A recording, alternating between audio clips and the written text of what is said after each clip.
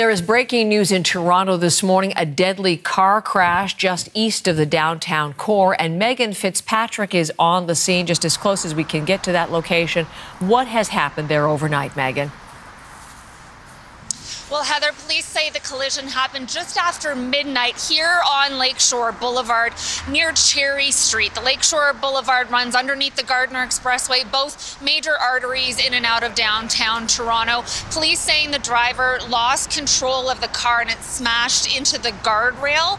They say when first responders arrived on the scene, the car was fully engulfed in flames. They also say a bystander was able to pull one woman from the car. She survived and has been sent to hospital with serious but non-life-threatening injuries. We're told she is a woman in her 20s, but unfortunately 4 people were pronounced dead at the scene. We don't have any information on who the victims are, their ages or genders, but 4 people dead as a result of this crash. And the road was closed down for quite some time, Heather. It just reopened in the last few minutes. When we arrived on scene, there were a lot of fire trucks and police still on scene.